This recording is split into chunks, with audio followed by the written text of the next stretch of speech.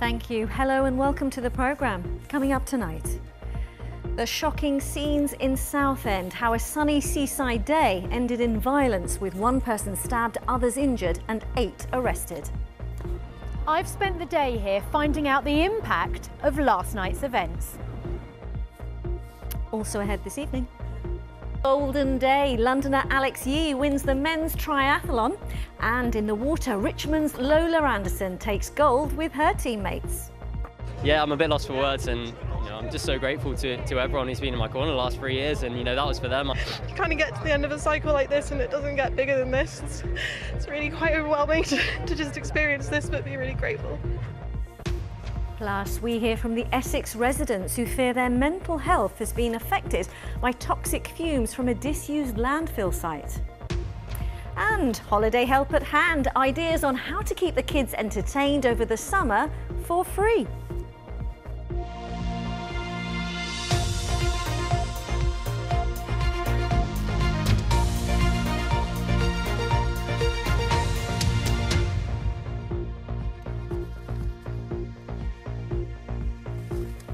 Good evening to you, and also a welcome to BBC Look East viewers who join us due to technical issues. We start tonight with how a sunny day by the sea turned into an evening of violence. One man was stabbed, others injured and 8 people arrested in Southend-on-Sea. Essex police have described it as appalling and want to reassure the public that violent disorder will not be tolerated on the city's streets. We can join our reporter Helen Drew for the latest. Helen.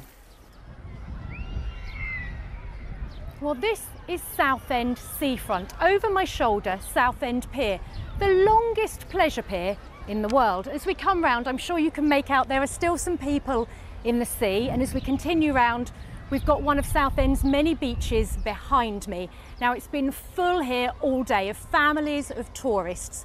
And just behind us is Adventure Island. Now, it's a small theme park and it was close to there last night that things took a turn for the worse, as my colleague Stuart Woodward reports. Large crowds gather along Southend seafront and on the high street last night. Mostly teenagers and young adults, running and screaming, breaking into fights. And then this. Several people dressed in black, brandishing large knives near the Adventure Island theme park, just yards from where children were playing. 8 people were arrested, 1 person stabbed. The scale of the antisocial behaviour has shocked people in the city. What drives a group of people to come down here and try and stab each other? Oh, I feel totally safe walking down the high street. Daytime.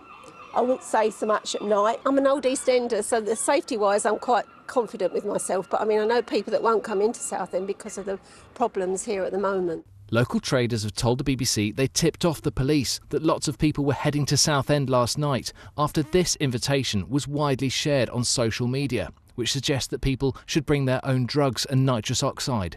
They're angry that their warnings weren't heeded. I really don't think the police had a good contingency plan. I think they were caught a little bit short, which they shouldn't have been, because they've shared that information. We have a fantastic police force, but it needs to be proactive and not reactive. Essex Police says last night's disturbance was unprecedented and regrettable, and it apologised to local businesses. I'm sorry that they feel let down. We are trying really hard to strike that balance for people to come and enjoy themselves and for us to keep people safe. We had information passed, but it certainly wasn't information passed around drugs or weapons being brought in here. Disturbances over the last 2 summers have held striking similarities to yesterday's incident, something the local MP is concerned about. This is Southend, this is our city, and we're not happy. We're not happy that this happened here.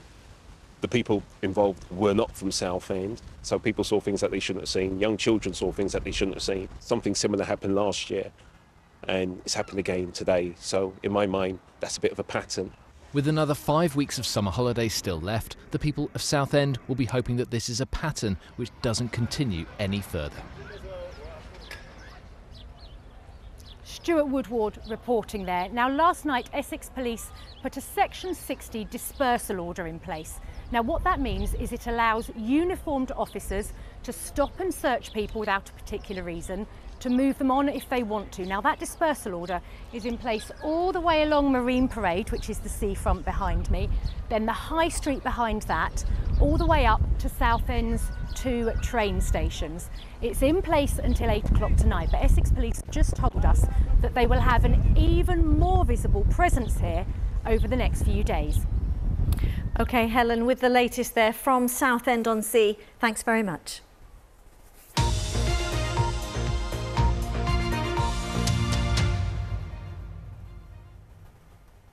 OK, to the Paris Olympics now.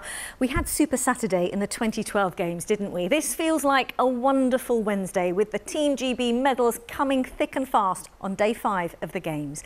Among the gold medalists, Lewisham's Alex Yee, who started out at Crystal Palace Triathletes Club. And that is where we can join our sports reporter, Chris Slegg, right now. Another day like this, Chris? Yeah, Riz, on this wonderful Wednesday. Not long ago, Alex Yee was just like this, a dedicated youngster at Crystal Palace Triathletes. And we'll speak to some of those who run proceedings here in a moment. But let's remind ourselves of the end of that dramatic triathlon. Great. This is how Crystal Palace Triathletes members who travelled out to Paris cheered him on.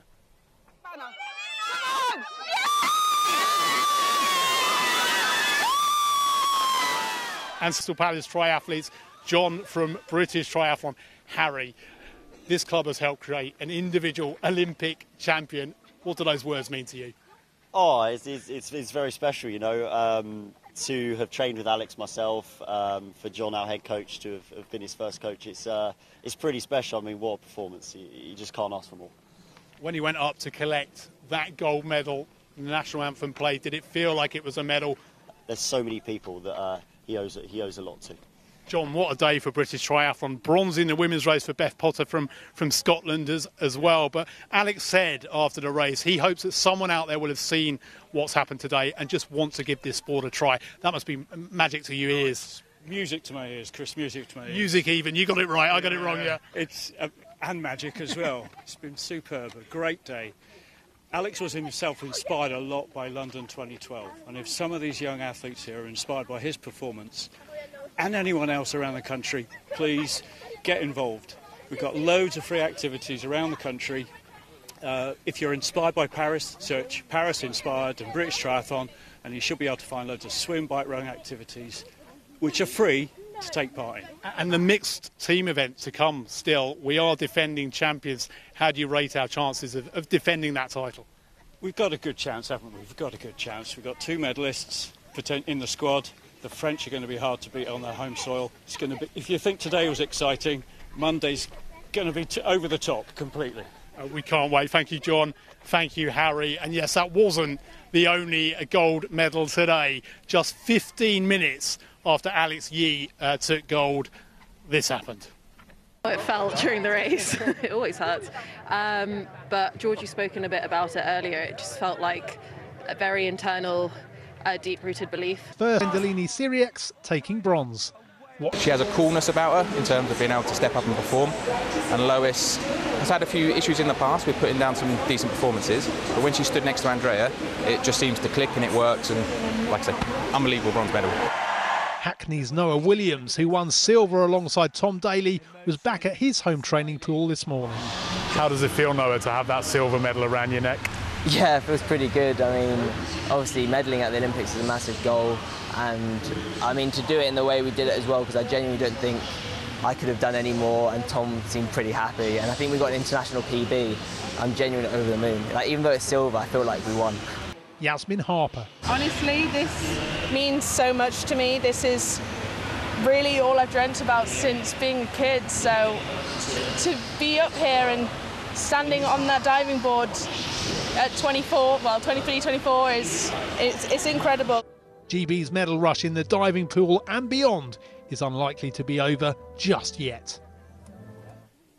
Yeah, we're very much hoping for more medals in the rowing tomorrow. David Ambler from Shepherd's Bush and Freddie Davison from Barnes. They're old school friends. They went to St Paul's School together. They are half of the men's 4 team and they have got a real gold medal chance.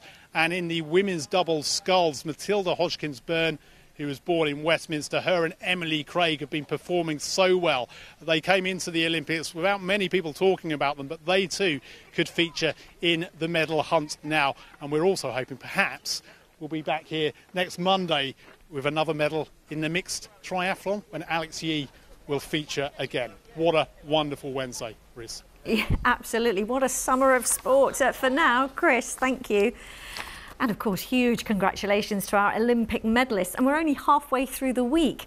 Imagine the proud parents and families. Well, later on, we'll be hearing from swimmer Tom Dean's mum after that historic 200-metre relay win. You're watching BBC London and Look East as we welcome viewers from across the region due to technical issues. Still to come tonight. Holiday help at hand. We bring you some ideas on how to keep the kids entertained over the summer for free.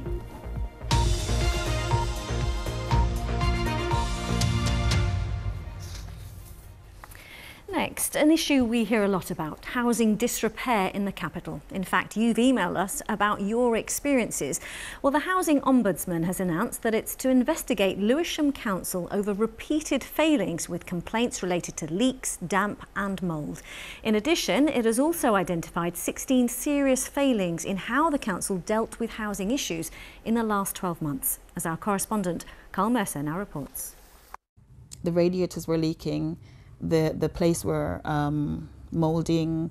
I kept cleaning, but what I didn't clean was inside the built-in closet because I didn't know until one day I went in and the clothes were soaked.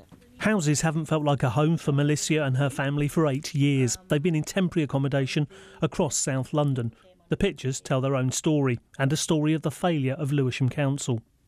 I know that I have not damaged any property. I have not owed them any money, you know, but they have made my life really, really bad. I feel like I'm living in a horror film. They've ruined my life to the point where at one point, I felt suicidal. This is where some of the mice came in. The video I showed you is, this was here. Good. Look at that, you see them put inside, then eat it up and then put in there.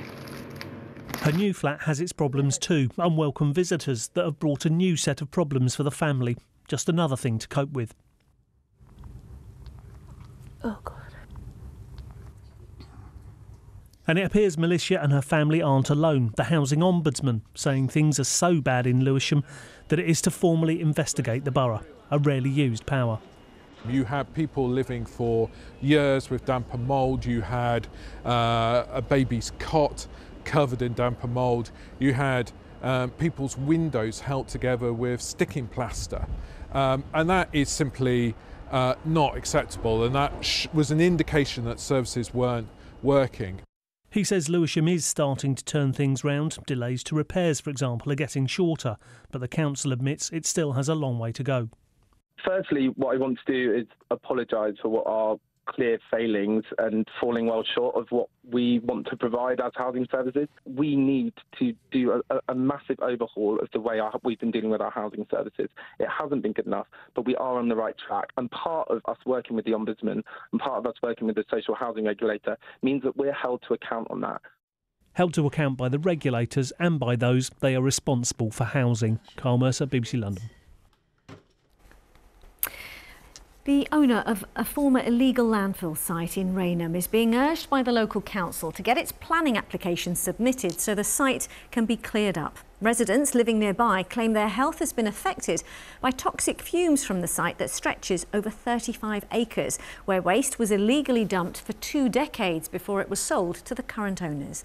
London Fire Brigade says the underground rubbish is the cause of over 100 fires they've attended in the last 5 years, as Paul Hawkins reports. I feel like a prisoner, but I'm forced to stay in because it's not healthy for me to be outside. Christine's doctors have told her she can't go outside. A lung cancer survivor, her garden backs onto Arnold's field.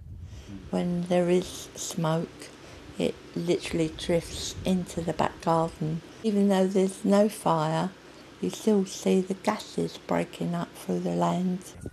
A 9-day study by University College London found levels of polluting microparticles called PM2.5 were 70% higher in streets close to the site than in other parts of the borough. Having to stay indoors has an impact on her freedom and her wallet. Cost of running all the electric fans and the air filters Khan should take notice. Yeah. You know, he's on about clean air, charging £12.50. I should charge him £12.50 for my electric bill. The Mayor says he's extremely concerned by the situation and is part of a group led by the council who are trying to solve the problem. So what are your questions for the Leader of the Council? You know, pull your finger out. Which, on Christine's behalf, is exactly what we said to the Leader of the Council.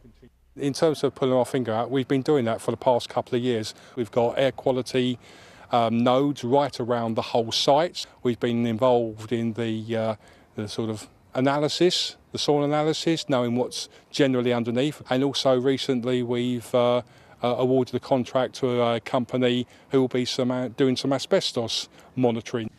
The owners of the site, DMC Services, told us they put in a pre-planning application 3.5 years ago to both clean up and develop the site. But all they got back from the council was a letter saying that if they put in a full application, it would be refused. If he believes he has a scheme that's a viable scheme and solves the problem, then there should be no reason why he doesn't put it forward for consideration. What does the future hold for you?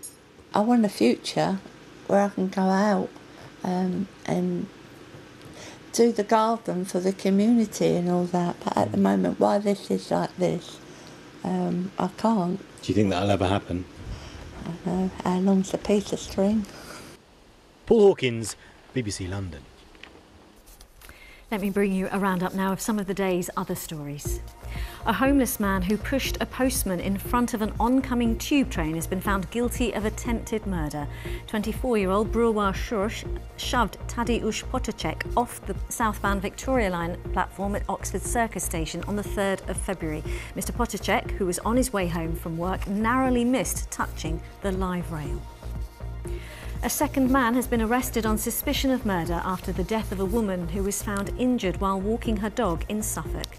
57-year-old Anita Rose was found unconscious in Brantham last Wednesday. She later died in hospital. A man in his 20s was detained this morning after officers carried out more checks. And the Elizabeth Line has been announced as one of 6 nominees for the 2024 Reba Sterling Prize for Architecture.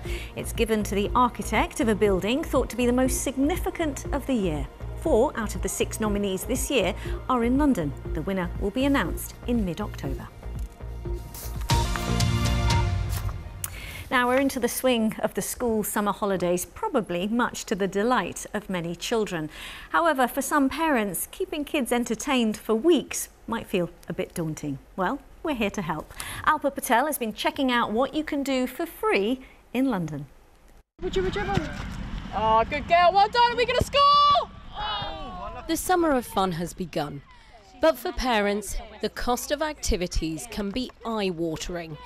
So how can we keep our kids entertained without breaking the bank? Here's one option. Summer of Spurs is putting on free football for all school-aged children. It's a really long time to keep them entertained, especially if you're a working parent as well. You can bring them for a few hours and you can maybe do a bit of work on your phone or work from home as well while they're enjoying themselves. It's really fun and they don't put too much hard work on you. What would you usually be doing at home? Well, I'd normally be either playing on my phone or talking to my friends. What do you like about football? Like when you tackle people and you do lots of skills. This former professional player says football can also build life skills. There's a real danger that you could actually waste your whole summer just sat in front of a computer screen. I think having this here on their doorstep, I mean, it's an amazing opportunity. And like you say, it's all about being active and hopefully they'll build that confidence. But if sport isn't your thing or you're looking for a bit of variety, London offers quite a few other options, including here at the Natural History Museum. We've just reopened our amazing gardens and you can step through 3 billion years of history, past a brand new dinosaur, a bronze diplodocus called Fern, and through to the other side, which is full of wildlife. In the free gardens, we meet Norwegian artist Jana Vinderen, who has co-produced an installation exploring the sounds of the River Thames. water is the source of life, and you know, they need to, of course, be aware and respect what's living centimeters away from us.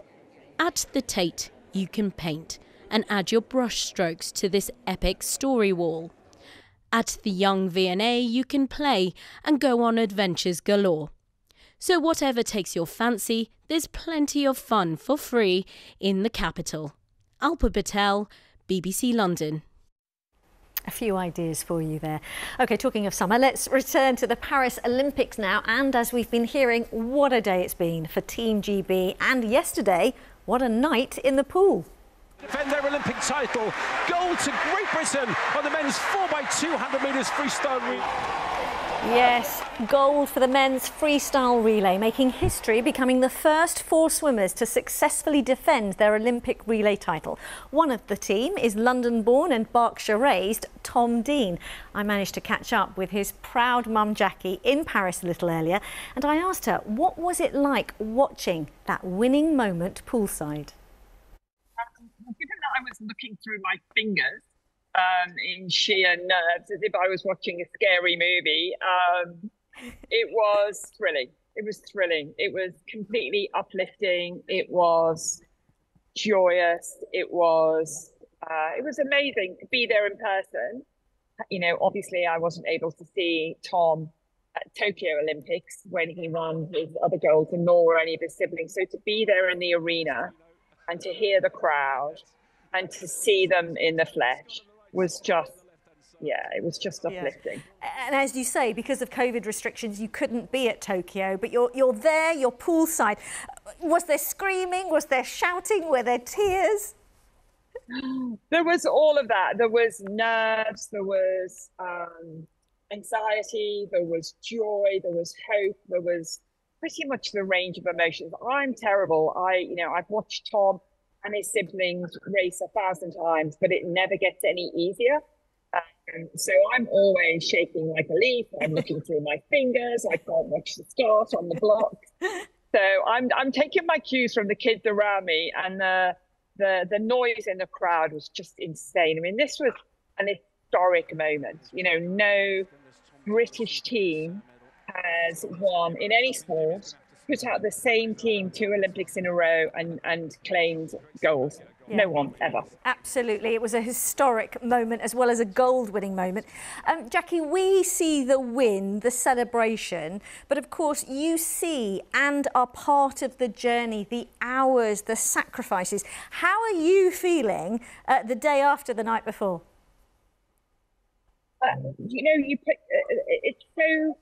You feel so vulnerable at that point, because as a parent, you know how much has gone into this. You just know the absolute 24/7 slog that goes into this. And, you know, it can go wrong in a hundredths of a second. And so I feel very vulnerable. I feel that they are incredibly exposed. I think if anyone understood the amount of effort and discipline that goes in to getting to that level and then to performing on the night, honestly, it's awesome. So I'm just so proud of them. And rightly so. Lovely to hear from Tom Dean's mum, Jackie, in Paris. Right, it's been wall-to-wall sunshine this week. Whether you love it or are looking for something a little bit cooler, it's over to Stab with all you need to know. Hello. Hello, Riz. Thank you very much. Yes, indeed, as Riz said, it's been another very warm and sunny day today. We hit the 30 Celsius mark across the capital, so not as hot as yesterday where we did see 32 degrees, but it's all changed through tonight and into tomorrow. Warm and humid, and with increasing chances of some really torrential thundery downpours. Met Office warnings in force. Could see just a couple spreading across the region through this evening and overnight, particularly towards the southeast. Very hit and miss. Many places should stay dry, and it will be another warm and muggy one. Same too for East Anglia, which will see temperatures no lower than around 15 to 17 degrees. Certainly very warm across the centre of the capital. So this feature running across the Midlands is what's going to generate some really big thunderstorms and showers tonight through the Midlands. This may clip northern and western parts of East Anglia through the morning. So some torrential downpours there, risk of localised flooding across our patch. I don't think too badly. We could see maybe the odd shower through the morning.